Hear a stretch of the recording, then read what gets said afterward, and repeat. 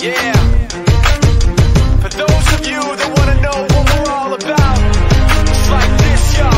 This is 10% luck, 20% skill, 15% concentrated power of will, 5% pleasure, 50% pain, and 100% reason to remember the name.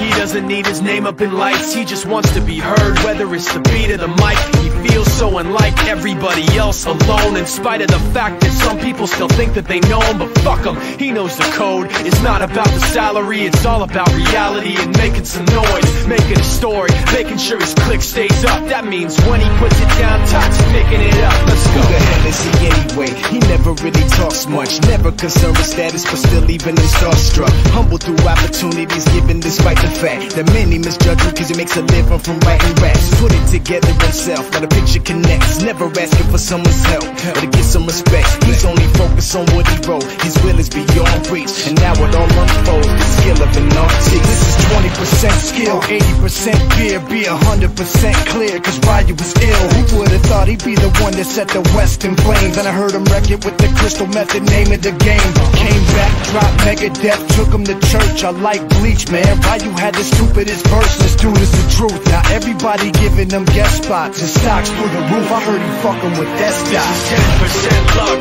20% skill, 15% concentrated power of will, 5% pleasure, 50% pain, and 100% reason to remember the name. They call him Ryu, he's sick and he's spitting fire and Mike got him out the dryer, he's hot. Found him in Fort Minor with top, but a fucking nihilist porcupine. He's a prick, he's a cock, the type women wanna be within. Rappers hope he gets shot. 8 years in the making, patiently waiting to blow. Now the record with your notice taking over the globe. He's got a partner in crime, his shit is equally dope. You won't believe the kind of shit that comes out of this kid's throat. He's not your everyday on the block, he knows how to work with what he's got, making his way to the top. He don't think it's a comment on his name, people keep asking him, was it given that birth that doesn't stand for an acronym? No, he's living proof, let him rock in the booth. He'll get you buzzing quicker than a shot of vodka with juice.